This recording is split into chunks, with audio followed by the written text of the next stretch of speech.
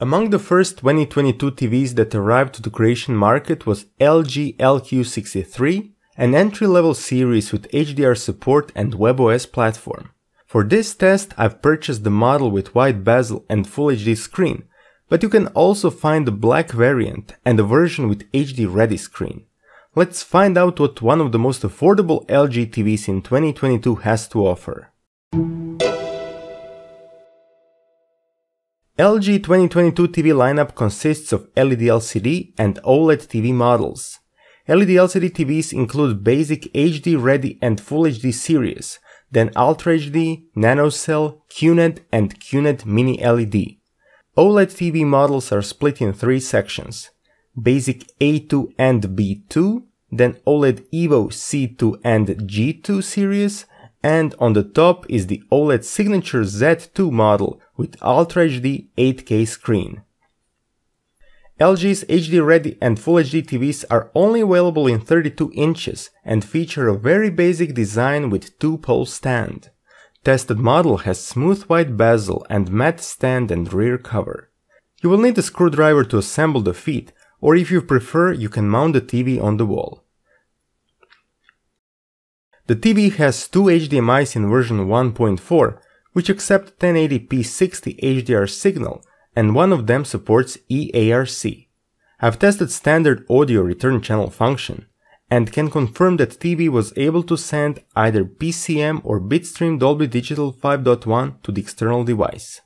In addition to those connectors, you will get one USB, one Toslink, one Ethernet, antenna and satellite inputs, and a common interface. TV has wireless connectivity options, including Wi-Fi, Bluetooth, Miracast, and Apple AirPlay 2, so you can easily connect your devices. TV supports Magic Remote MR22, but comes only with standard infrared remote control. I was expecting that LG would supply a matching white remote, but that's not the case. Remote has quite small buttons, and since they are close to each other, it is easy to accidentally press the wrong one, especially in a darker environment. LG decided to change the numbering of webOS versions, so instead of webOS 7, this year we jumped to webOS 22. The latest version looks the same as webOS 6, with the addition of new features, mainly the introduction of user profiles, which allow you to have different user accounts with their own recommendations based on the content each user is watching. Unfortunately, apart from rearranging the app list, the home menu layout cannot be changed. Though I don't like the new webOS full screen menu, I'm happy to see that LG didn't reduce its features on a basic model like this one. All the apps are here, home dashboard to control your IoT devices, for gamers there is game dashboard, and so on. The response is not instant, but it is fast enough. Stability was great during my test, and the TV boots from standby within a few seconds.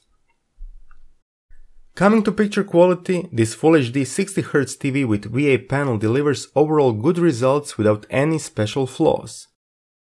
As soon as you select picture modes such as Expert or Cinema, you will get white balance and colors with decent accuracy, smooth gradations, and good amount of details in shadows. Just make sure to sit directly in front of the screen for the best result. LG went with the VA panel instead of IPS on this model, together with direct LED backlight without local dimming.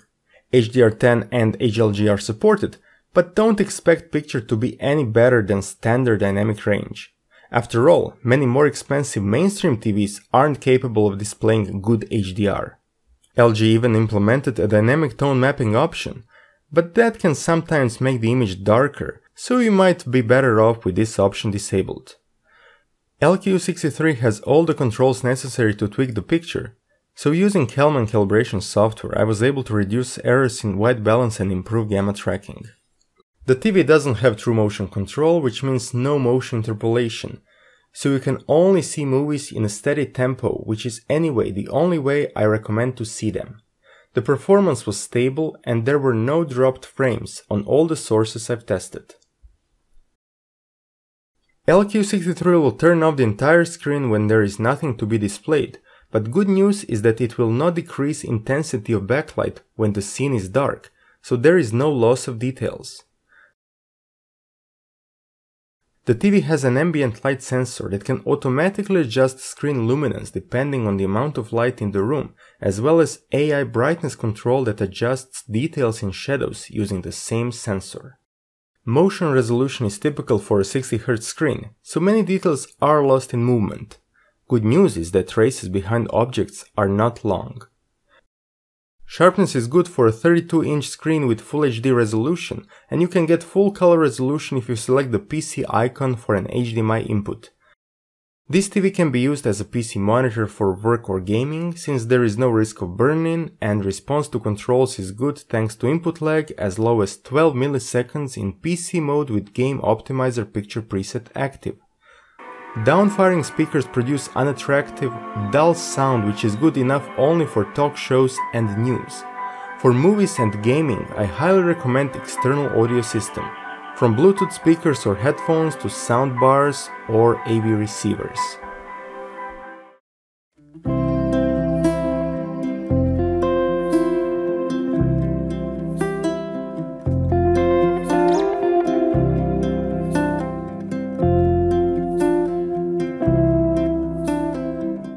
To conclude, even though it is positioned at the bottom of the 2022 TV lineup, LG's LQ63 has a long list of features that one would expect from a more expensive mainstream 4K model.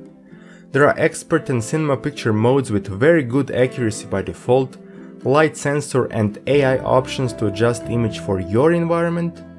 Then there is Miracast and AirPlay 2 for wireless content sharing, as well as the latest version of webOS platform with all the popular apps and connectivity options. In the end, my main complaint goes towards the remote control, which should be either simpler or larger with bigger buttons.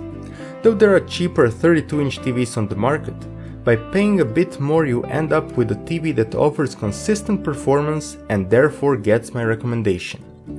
Thanks for watching. Please like, share and subscribe to my channel for more videos like this, and I'll see you in the next one.